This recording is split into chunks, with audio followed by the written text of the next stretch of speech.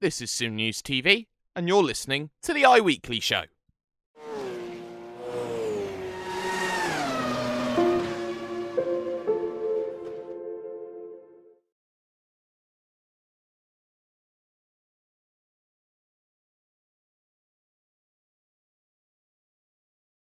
Welcome to the iWeekly show, the premier place for news, headlines, and analysis on all things iRacing, the premier online racing simulator.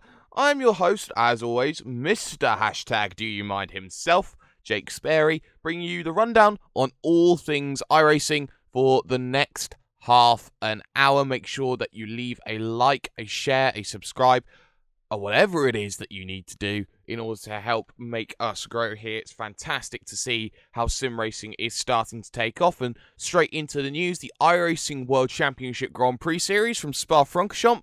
Well, that was a very straightforward race in the end, shall we say, because for those of you who were expecting a shock, there was no shock. Martin Kroenke's gone 9 races now in a row this season, unbeaten, 10 unbeaten in a row overall.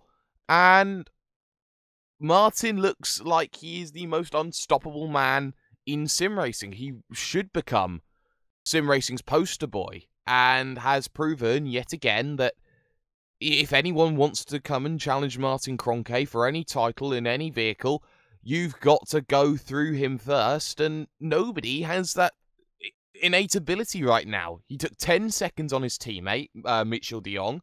He put 25 seconds on Freek Schothorst, and he put 50 seconds on Bono House at Spa, which is amazing. In reality, it's just amazing to see just how far Kroenke is pushing the boat out. He was 4/10 quicker in qualifying than anybody else in extremely hot conditions. And it may be a case of when and not if for this title now. 3 races to go in the season. He's got himself 59 points, I believe it is, of a margin. He can win it at Suzuka, but most likely he'll have to wait for his home race at the Nürburgring. But he's doing a brilliant job, and no one really getting close will feel like they have a legitimate opportunity, and that will even come down to World's Fastest Gamer, where drivers aren't going to be giving it a shot where otherwise they would, because of the fact that Martin Kroenke is so dominant, and the moment he steps into a race, wait, he's going to win by like a minute or something like that. So this is where we hit a catch-22 in sim racing. It's sort of the Gregor Hutu thing of, oh, Gregor wins everything, so we're not going to be in a situation where we want to race anymore because Gregor Hutu's just going to win.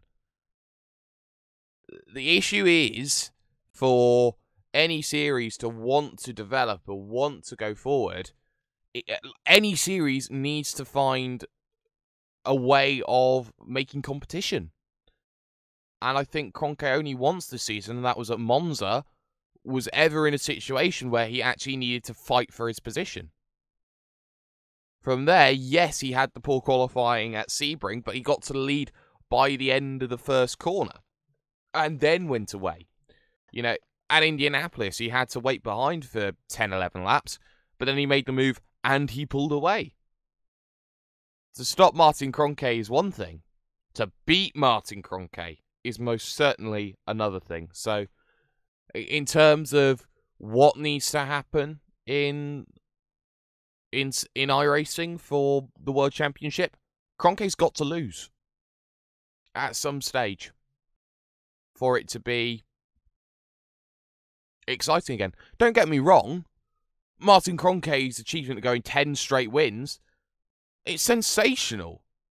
You can't do any better than what Martin Kroenke is doing at the moment, but because he's doing so well, there is a knock-on and adverse effect because he is Mr. iRacing at the moment. He is the guy who is nailing it every single time. With that said, his championship rival Bono House had quite simply a shocking qualifying, starting 9th. I think that it's not often that you talk about Bono starting 9th. it's difficult. I think the worst result he's had all season is a 10th place at Road America. I think that Bono has a lot of weight on his shoulders right now, being labelled as one of these drivers going with a free seat, shall I say, into the iRacing World into the World's Fastest Gamer even. And to get into World's Fastest Gamer, it's always going to be a massive, massive platform. And for Bono, I think that it's starting to have a bit of an adverse effect on his performance because of the fact that he maybe isn't putting in as much time as he thought he would be. You'd think that Bono House needs to prove himself and needs to start finding victories over Martin Kroenke. Yes, it's his debut season, but to be stuck behind Isaac Price for as long as he did, to have that contact which may come back to bite him at Suzuka, to be in a situation where Bono probably needs to just calm down and choose one or the other. The title is pretty much secured. Bono, once that title is secured, can then go and focus on World's Fastest Gamer and trying to get that seat.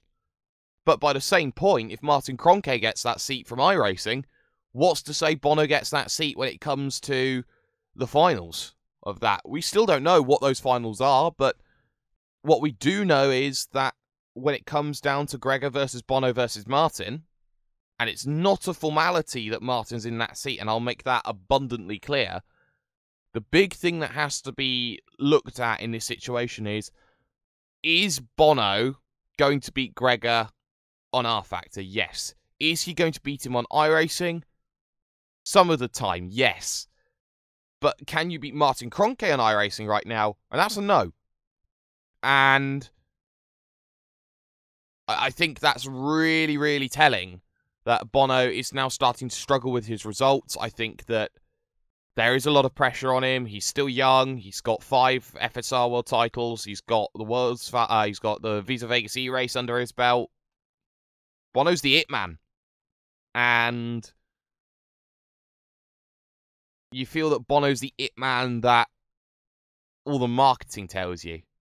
Kroenke's the it man when it comes to the actual racing. So, you know, for Bono, he just needs to calm down, assess his priorities, and then work out from there. It's that simple. But then talking about all those drivers lower down who are maybe not racing, Alexius Yakala, Peter Berryman, Joni Tamala, Riley Preston, all those drivers.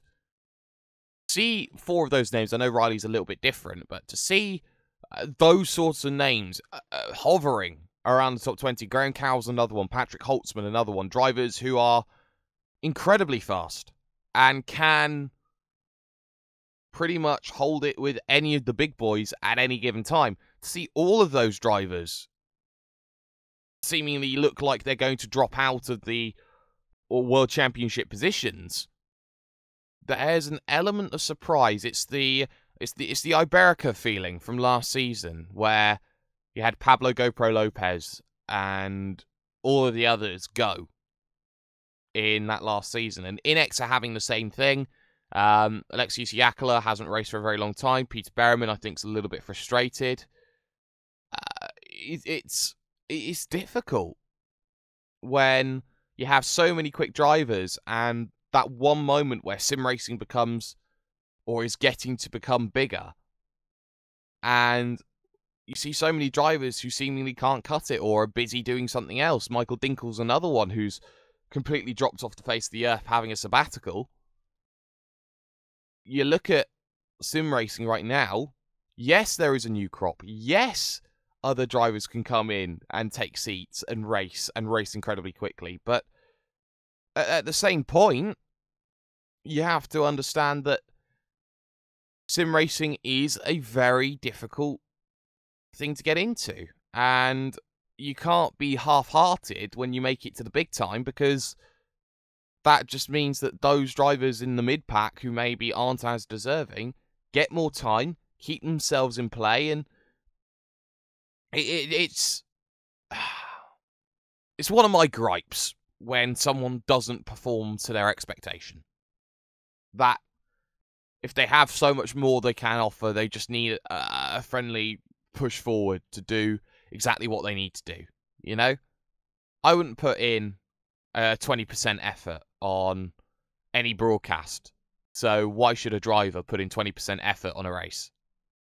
That's just my thinking anyway. But drivers may be coming out to the top 30. There may be reforms to the system. The Road to Pro qualifying actually came out for all three of the championships, being the iRacing World Championship, NASCAR Peak Antifreeze Series, and Blancpain. So I did manage to save the picture somewhere, and I do say somewhere very, very loosely in this situation, because although that you get yourself all these races that happen, you look at a calendar for the NASCAR, which is basically exactly the same as it was last time, has a road race on the undroppable weeks, which is a little bit odd.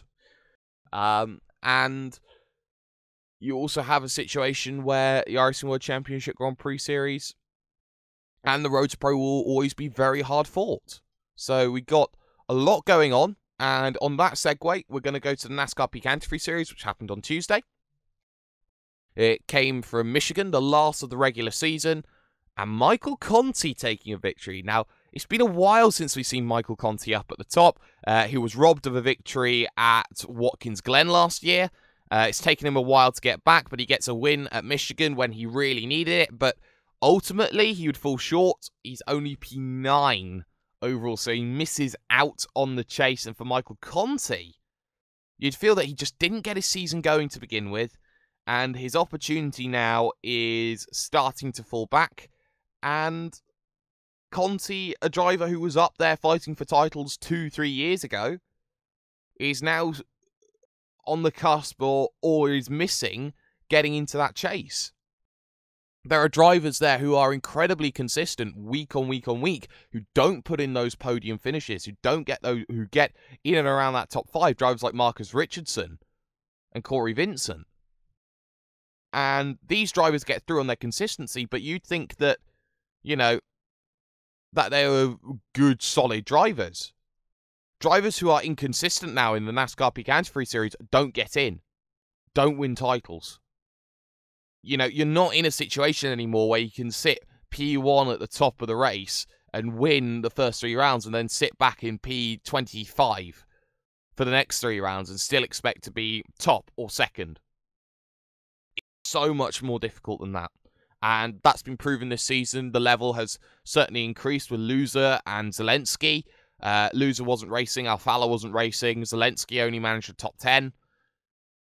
And Zach Novak is another driver who is arguably the informed man heading just at the right time, heading into the chase, because he's got a win at Indianapolis. He's got a second place here at Michigan. And when it comes to the chase, I think Zach Novak will be in that final, because he is proving at just the right time. He's got this great turn of pace at the moment, and having that massive turn of pace, having momentum, is something that really helps benefit you week on week on week. And with only a 2-week turnover between all these races, you know, I think Zach Novak has got it sussed out right now. He knows that he's got to be incredibly consistent week on week on week on week. And he did that consistency game. But when he needed to pick up and he needed to secure his place and he needed to show some form that he is a force to be reckoned with, he has picked his game up. And at Indianapolis and Michigan, 2 very different circuits in contrast, he's got and proved it. And now at the final 4 circuits, or the next 3 circuits that it's going to be, rather, shall I say, and those circuits, if I can just get them up right now, will be Darlington, Chicagoland, and Dover. Very similar in design for these first round playoffs, and I wouldn't be surprised to see him in that final with an automatic win. I think that with 4 going into the final, I think the 4 that we're going to be seeing is Loser, Zelensky, Alfala, and then Zach Novak. Not surprising, see, as they are the top 4 in the championship at the moment. But, you know, there are drivers who are doing very well. Logan Clampett has been very good this season, consistent, needing to maybe find a little bit more pace overall. I think Corey Vincent's done very well. Marcus Richardson's had a very good debut to the season. And there is very, very good talent in NASCAR this year. And I hope that there's going to be more great talent next year in NASCAR. And there is always going to be a very, very deep talent pool that is available. And I think that there is a lot of potential to move forward for some of these NASCAR guys. I think they've done a very, very good job. So there's my 5 minutes of not knowing what I'm talking about in NASCAR, because I don't watch it consistently, and I'll keep saying that every single time NASCAR pops up. But a series that we did see crop up, and it's a brand new World Tour event that happened this weekend. We had the Camel GT Road America 500 happen. So Cam Walsh legitimately went ecstatic after he heard it. The Nissan GTX GTP had the Audi GTO, so GTP and GTO, and it was a good race. Kei Kashube of Hoytson Velcore Motorsports getting what is a win that kickstarts Hoytson Velcore Motorsports back into what has been a very poor season, and the fact that they've got this victory proves that Hoytson Velcore Motorsports know exactly what they need to do at any given moment. They had a great 2016. They announced themselves on the world stage. They took it to Pure at VLN. They were a point away from Blancpain. This season, they dropped the ball. And it's about a rebuilding process. And on a brand new World Tour event where they put Kei Kashube in one car, Alexander Voss in one car, and someone else in another, I think it was Fantini or whatever his name is, they proved that they had pace in GTP. And they won convincingly. Alexander Voss crashed out on lap 8.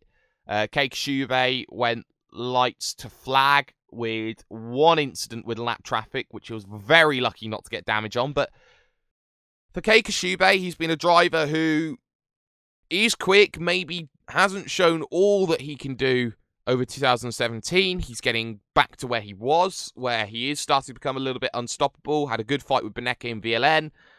And here he was very easily unchallenged and took a win by over 25 seconds. Go catch Kei Kashube. But at the same time, on that opening lap, some of the regulars like Keith Ritchie, Tapani Linloto, Alex Q, all of them ran into a very heavy incident at turn number 3.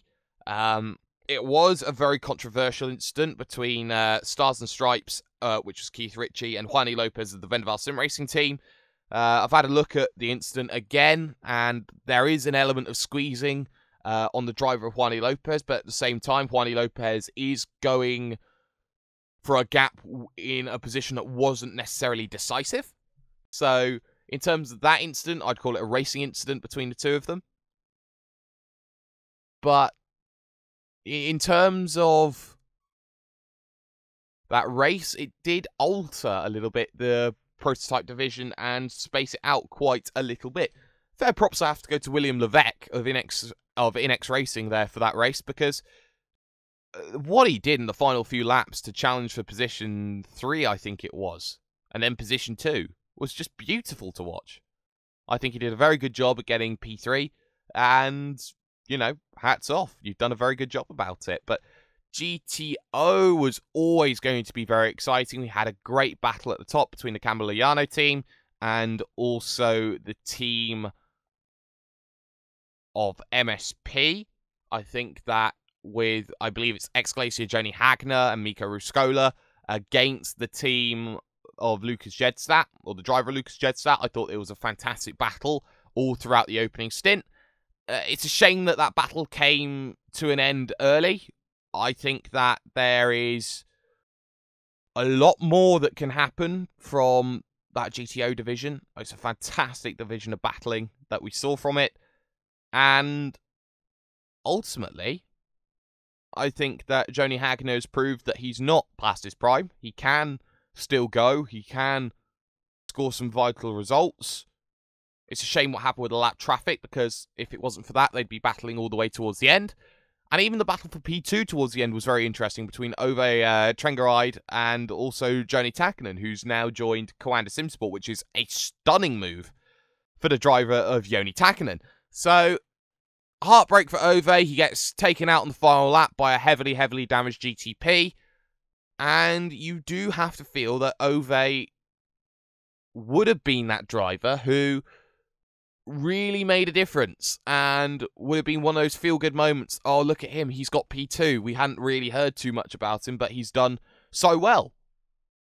And people do like an underdog, and I think Ove was that underdog in that field of GTO. And it is a shame to see exactly what happened, but, you know, it is sim racing. It does happen, and you have to go forward, and you have to hope that everything works out in your favour. Now, something cropped up in this broadcast. Something cropped up on the iRacing forums. And I don't know the bloke who it is, because I haven't decided to look at the forums. But the rumour going around is apparently there's an MP45 McLaren heading to iRacing. No, there isn't. No, there isn't. I hate to burst your bubble, but the fact that a broadcaster talks about a vehicle that they would like to see, and then you put it in quotation marks as being confirmed. Not only that, but taking another broadcaster's clip without permission. A, copyright strike. B, attention seeking. C, don't do it. And it goes to anyone. Like, if iRacing want to confirm something, they'll confirm something. There's no proof of an MP45. We didn't even confirm it in the broadcast that there would be an MP45 coming. We would say it would be nice if an MP45 was there. We never said that it is coming or anything like that. So please, have restraint. And please just don't go off on your merry tandem and say that something's happening when very clearly it isn't, but something that is happening, which isn't involved with iRacing, that I have to talk about, which broke to me this morning. Formula 1 have decided to go into esports. And I think that this is the day that sim racing changes. This intention, when Formula E decided they wanted to get in for $1 million, we went, no, really? Oh, it's happening. Oh, okay. And from there, we had a little bit of a shambles. But what I think that they did very well, that Formula E did, is that they opened the door for everyone else to jump into sim racing.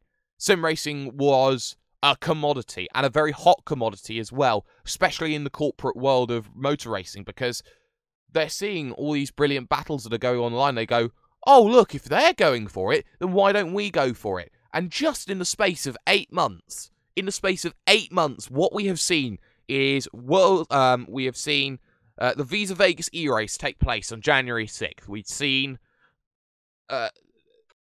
ESL pick up project cars and promote sim racing on arguably one of the grandest stages of them all. We've seen the World Touring Car Championship look to try and make their name in one of the sims. I believe it's Race Room that they've gone to. We've seen the likes of World's Fastest Gamer, which is arguably the biggest tournament ever in sim racing, I think, for a 1-year contract. I think McLaren have beaten the curve. And now with the announcement that F1 2017, the brand new game coming out, is going to have an Esports World Championship in October, I think that the needle has been pushed that bit further. And while I think it is a very good thing that Formula 1 has decided to jump into the esports realm, this is the most classic of classic cases of the double-edged sword. Because it is very easy to get yourself carried away and say that F1 is amazing. And the same point has to go contrast the other way. It's very easy to go, F1 is awful for doing this. And while sim racing in itself hasn't been the most reliant on F1, I think that what F1 is going to do is change the landscape. Without a shadow of a doubt, Liberty Media are going to change the landscape with this tournament. The idea already, as I look at the motorsport.com article, is that they are going to have the top 20 or 40 quickest drivers in qualifying, which will go to a top 20 semi-finals from the Gfinity Arena. And then the finals will take place as part of the Abu Dhabi closing in November. So by November, we will already see a first ever Formula One Esports World Champion. And they will be immortalized into the next game. They'll get an automatic seat into the semi-finals. And it all sounds quite nice. But although it sounds quite nice, for all the other sims, be it R-Factor, iRacing, Automobilista, Race Room, Assetto Corsa, this is the big get your head above the precipice moment. This is the moment where sim racing is now about to snowball. And this is where I call it first. Sim racing from here on in, on the 21st of August 2017, snowballs into a global commodity. It doesn't get as big as Dota, League of Legends, StarCraft, CSGO, or any of those. But sim racing now has the portal and the platform to get itself on that level. Doing something very similar to what FIFA's doing right now. Formula One is pushing the agenda and going, we are the biggest series in the world in terms of racing. And we have been for 50, 60 years. Now it's our time, as we head towards 70 years, to look at a new generation and go, yes, I think that we can do this, and I think that we need to look at sim races because ultimately they are the strongest breeding ground for new drivers. Because that's true. The question of if it's, in quotations, good for sim racing, yes it is, because it gives massive exposure to our entire community as a whole. Whoever makes that top 40, be it that we know them or we don't know them, be it that Harry Jacks, Noble 2909 gets through, which arguably he has to win because of his world's fastest game seat. He has to go and win it. Be it that, be it anything else, it's good for sim racing because of the exposure.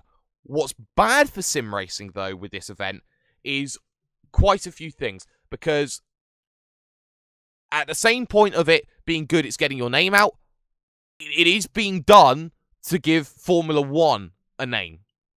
And that's something crucial. It is still a very corporate thing. I think they've done it better than what Formula E have done it, where they're not including their own drivers. But ultimately, they are doing a good thing because getting your name out is good for sim racing. Now, when it comes to prize money, I would not be surprised to see a six-figure sum battered about. And to see if there is a six-figure sum battered about, I have seen nothing on official prize money or something like that. If there's a six-figure sum being batted about, then sim racing has to be worried. Formula E batted the seven-figure sum way too early. Because they batted that seven-figure sum early, they put a lot of pressure on themselves, and then they fell flat on their face. And arguably, some say they put us back 5 years. I say they put us back 5 months, is the reality of it. I say they put us back 5 months from January over into May. And then from May onwards, we got better and better, World's Fastest Gamer, and then this. But Formula One now hold all the cards in sim racing. Because if they get it right on this, and they make a really successful event, they showcase off sim racing the best, and they get people invested because they're going to have the most media coverage on it, then sim racing snowballs. And because Formula One wants to make that snowball, every other sim now has to put prize money in. The day of the 5-figure sum is over right now, and the 20Ks that iRacing's batting around, the 3Ks that FSR are batting about, they're good, but right now, when it comes right down to it, the only saving grace for all esports right now is the fact that it's a one-off tournament with a semi-final and a final and qualifying. The saving grace, it's not a championship season across the year. And if it was a championship season across the year, then sim racing could very easily have gone backwards. The saving grace would have been there were only 20 positions. But ultimately, for sim racing, for the future of sim racing, this is the snowball moment. This is where sim racing now needs to go from 20k to 50k, and in 2 years, sim racing has to be hitting six-figure sums. Because if they're not, then any sim that's not hitting a six-figure sum becomes irrelevant. Be it Formula 1, be it Formula E, be it whatever series you want to throw at it, be it a tournament that some nobody has designed, be it the iRacing World Championship Grand Prix Series, or Formula Sim Racing, or GPVWC. If you can't get it to six figures within 2 years, you're irrelevant. And on that note, Tuesdays at 6 we'll try and get you out. You can find us on iTunes, you can find us on YouTube. Make sure that you tweet any questions that you have to me at Jake_Sparey, Sparey spelled S-P-A-R-E-Y, or you can look at iWeekly SN. Make sure you subscribe for more content. I've been #DoYouMindJakeSparey, and this was the iWeekly Show.